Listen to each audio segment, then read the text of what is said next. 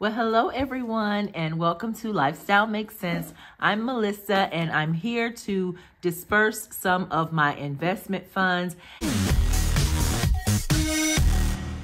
And to be clear, this is not my quarterly investment payout that I normally receive at the end of each quarter. This payment actually kind of came as a surprise to me. But in the beginning, when I invested in my friend's business, they have a delivery business where they pick up and deliver furniture and all types of things. And when I initially invested in their business, they needed a van. And so we did go in together to purchase the van.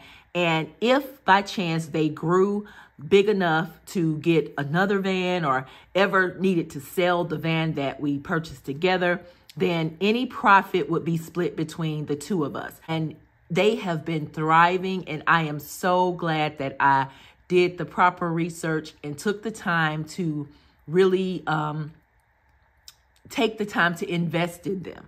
And that's a question that someone had asked me probably about a month ago, and I really didn't know or care to try to explain it, only because there are so many videos on YouTube and other places about how to invest your money and this and that. And I'm not an investment broker. I don't have a degree in any of that. I just basically went with what I knew. And what I knew was I had to do some type of research.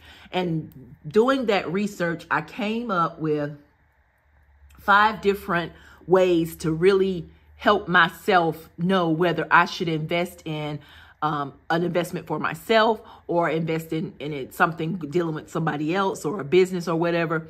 And I don't typically do business investments, but what I found is that with any investment, it's always a risk. There's always a risk, no matter how good or valuable the product, the service, or the stock may be, the interest may be, it still is, there's a risk attached to it. So the first question would be, are you willing to lose this risk? If it falls on its face within a week, would you be willing to lose that as a risk? So that was like a main top priority question. But when I was discovering the answers to that question for myself, I came up with 5 different ways that I feel are best for me to determine if I need to invest in something. I will share the 5 things, but I just wanted to put that out there because, like I said, I'm not a financial advisor or counselor or anything like that. These are just based on my personal experience. So what I have here is $725. That's 1, 2, 3, 4, 5, 6, 600, 20, 40, 60, 81, 700, 5, 10, 15, 20, 720, 21, 2, 3, 4, and 5. $725 is what I have. And like I said, this was the very first purchase that they needed. It was the largest purchase at the time. They needed a van, and they ended up selling it for way more than we actually bought it for. And this was the split between the profit. I didn't want the full amount what I had invested in the vehicle because, you know, vehicles depreciate. I can't hold that against them. But of course, if you go into business with someone and that's your option to do and you choose to do it different, that's fine too. It's whatever the two of you agree to. So they received $725. I received $725. And I'm good with that. And this is totally separate from my quarterly payout that they are responsible for paying me back. And I'll probably get that, my next one, maybe in June sometime. So what I'm going to do with this $725, I want to be able to fund all of my sinking funds. So what I did was took most of my sinking funds that are of interest to me, and I put them on a spreadsheet here. And I came up with a quarterly amount. Quarter 1 is already past us, so I can't go back and do that. I can, but I don't want to. I've already fully funded my savings for this, my subs and apps, and my scooter. And today I'll be doing my mortgage, which is $222. I'll be doing my groceries, which is $125. And then I will be doing vacation, which is $200. And I will be taking that out. Let's see, 222, 1, 2, 20, 21, and 22. And this will go into my sinking fund envelope. Let's see, the next is groceries, which is 125.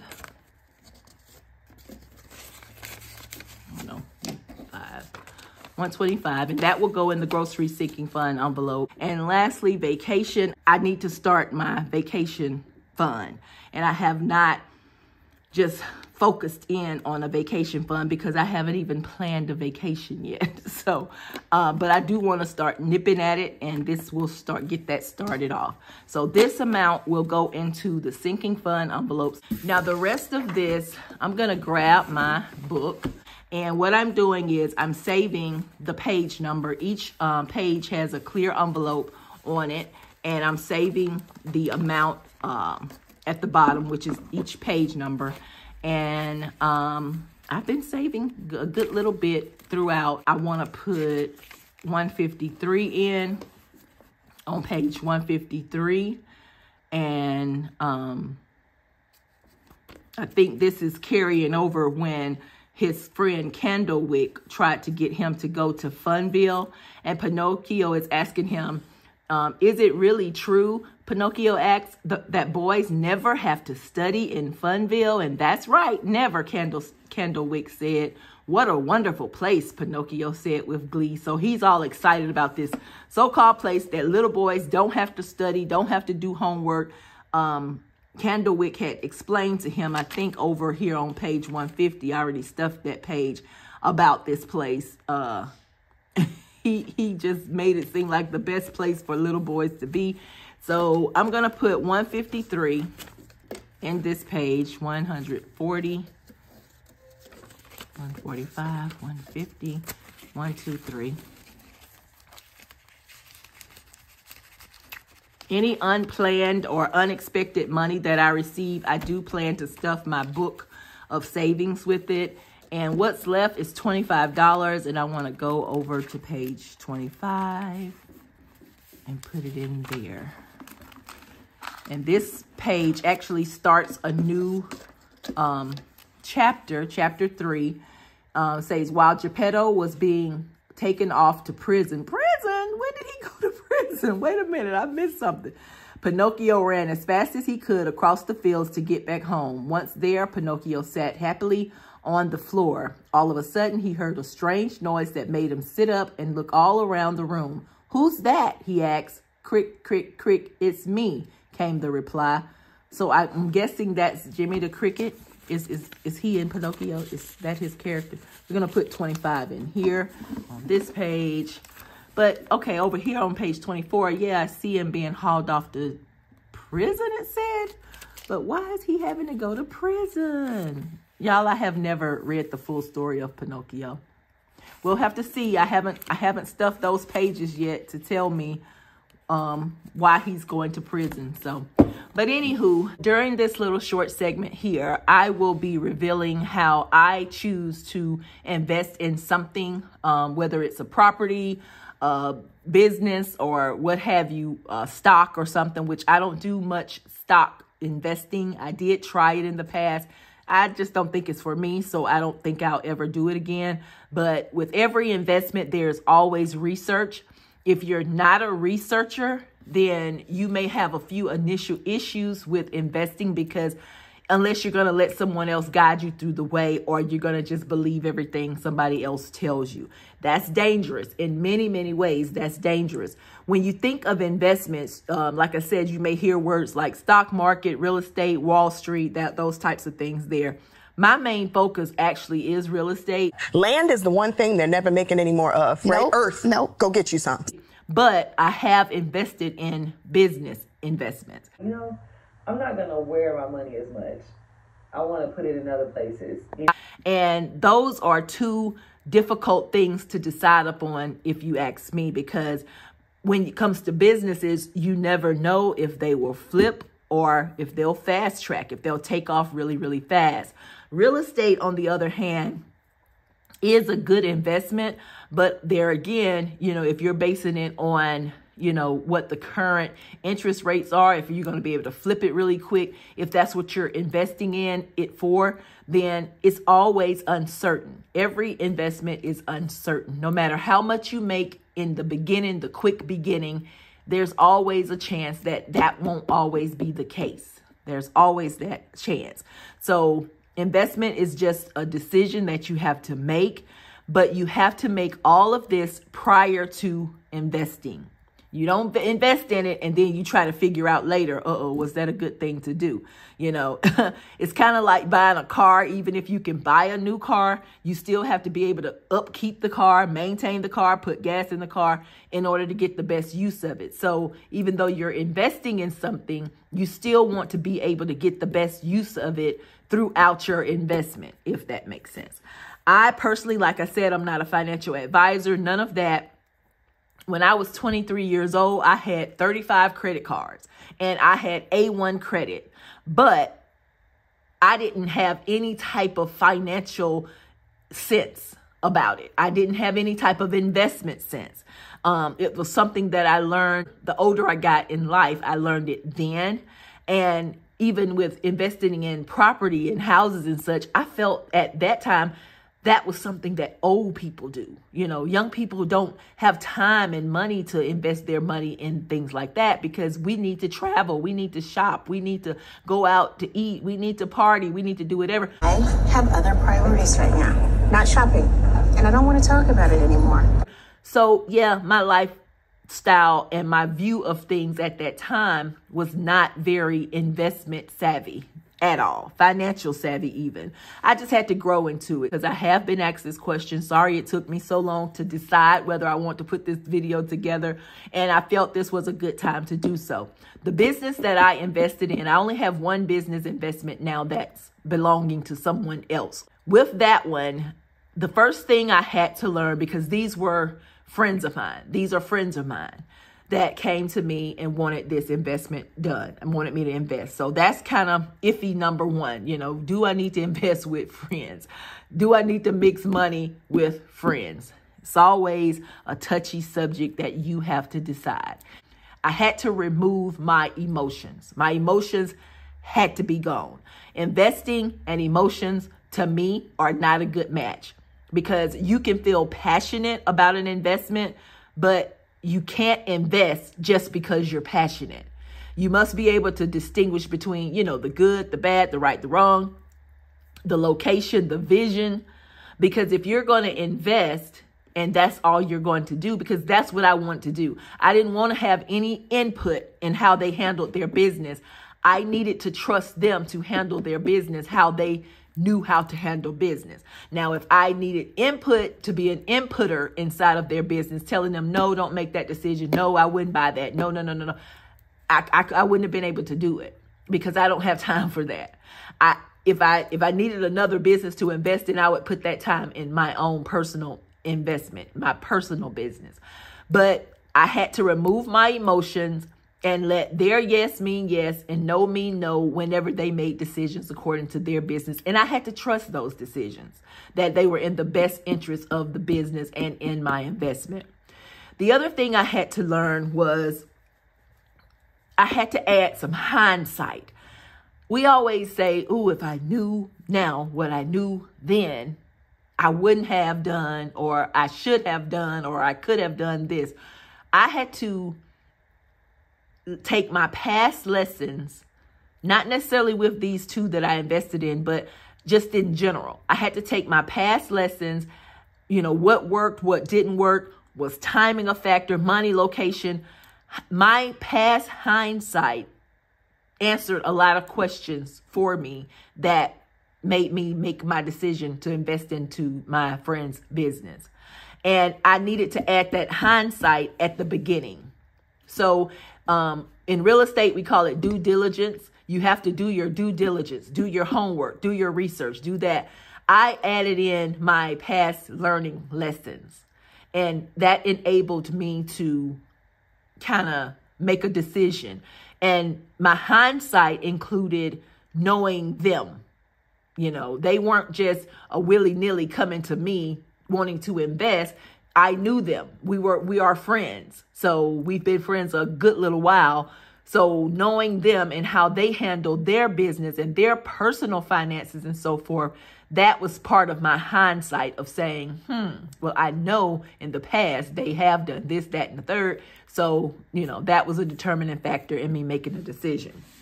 The other determining factor was knowing before I grow. So I had to know what area they were in, what they were investing, what the business was. I didn't have to know details of how to do the business, but I needed to know details of what it could do, what it could be. So that was another determining factor that I had for myself. I did do research about the business, but not necessarily about how the business is ran. Like, I don't really care I didn't care how the customers would be found. I didn't care how the customers would pay, which can be a determining factor in many instances. So like I said, don't base your decisions on what I do. But I had my reasons for not needing to know those specifics about their business. I just needed to know if that particular business was feasible in the area that they were going to have it in. And if push comes to shove, if nobody in the area, used that business, could it be sold to someone else who may live in another area where it could be used? So all those were determining factors, knowing before you start growing. The next one is don't get lost. I couldn't lose myself with, this could make a big profit for me. This could make a big turnaround for me. I couldn't get caught up in that. Again, it goes back to those emotions. I couldn't let my physical emotions get involved back then. Here, I can't let my financial emotions get involved. I had to make a roadmap of the past, present, and future. And then I had to include some in-betweens with some possible roadblocks, dead ends, stop signs, red flags, yellow flags, green flags. I needed to know all of that. I had to then say, well, what if this happened? And what if that happened? And what are all the pluses, the green flags? Well, what are some yellow flags, some could be's? What are some red flags, some don'ts, some definites, nots, I had to do that. And this is all without them. I'm not sitting down in a room with them discussing any of this. This is all my personal homework that I'm doing behind the scenes before I say yes to them. And then I look at their contract of what they proposed and I start making check marks. Anything that's a red flag, I red flag it. Anything that's a yellow, a green, or I need an explanation for, I mark it. So that's when I'm going through their proposal. Initially, I only had the business idea. When I get down to this area, this part, I'm closer to making my decision, but I need to have some answers. If it's a well drawn up proposal, more than likely you shouldn't have no more than 5 questions, I'll say. But if you got a lot of holes in that proposal, you may want to tell them to go back to the drawing board and fill in the blanks, as it were. So, because if I have too many questions about this business, something's not right for me. I don't need to have that many questions. I need everything to be written down on paper. I need your proposal to make sense to me on paper. Lastly, there's a thing that used to be called microfilm. It still exists. For those of you who are, I'll say maybe 40 plus, you probably know or have heard of microfilm. They came on little different pieces of film, and that little piece of film held so much information. Now, when it comes to property investing or business investments or whatever, this is important. It's important. Know your information and keep it in a safe place. When you have all the little bits and pieces of information and you can put it together and it makes sense to you, as small as it may be, it needs to make sense to you. And when it makes sense to you, then that's when you'll start seeing the positives or the negatives. So this part of your due diligence, your research, will determine what your percentage is. If you own part of the property or if you own part of the business, it'll determine what your return investment is, how often you'll be repaid, the dates, times, locations of how you'll be repaid. You'll know where the business is at every step of the way because you'll ask for updates about the business every 30 days or every quarter or every 6 months, however you decide to do it. Am I able to access this business's paperwork if I need to? So those are all types of questions that information can tell you. I need to be able to pull one sheet of paper. I don't want a big stack of papers. I don't want a big stack of papers because when I need to go directly to something, I want to be able to shift through it and say, that's the film that is on right there. Go to that page right there. That page will explain this, that, and the third. That's what I want to be able to do. And I need to be able to do that at any given time as long as that business have owed me money.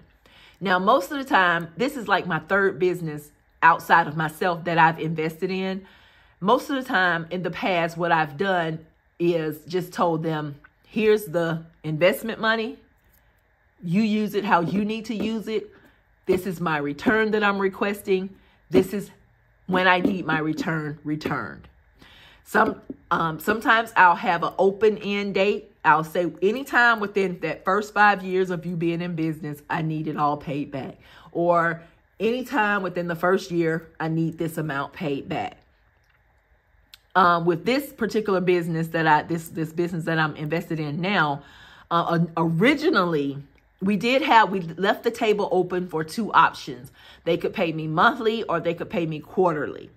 In the beginning, they did start paying me monthly, but they determined as business owners of their business that it was in their best interest and my best interest to pay me quarterly.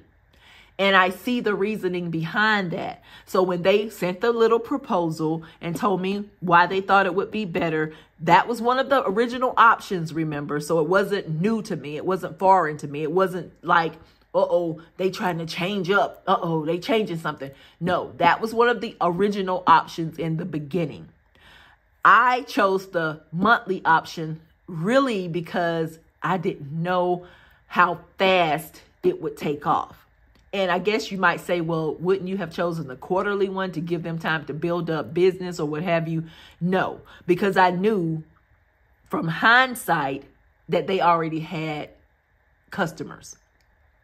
They already had customers without having an established business. So they already had cash flow coming in, but it wasn't enough to just invest in everything they needed to invest in and still have money to run the business off of. So I knew that part from my hindsight that I mentioned earlier. So that option, 30-day option, every 30-day option was the best for me at the time, but I didn't know how fast it would take off. And then by the time they showed me their numbers 3 months in, I'm like, whoa. So yeah, you can pay me quarterly. I trust you now. I trust it now to pay me quarterly. I trust the business now. So that's basically it. Remove emotions, add hindsight, know before you grow, don't get lost, and use your microfilming process to help you make a good decision on whether you want to invest or not invest in a property. That's how I do mine. I'm not an advisor, but if you have any questions, feel free to ask. So thank you guys for watching, and I appreciate you being here. Enjoy yourself, whatever time, day or night it is, wherever you are. Enjoy yourself. Bye-bye.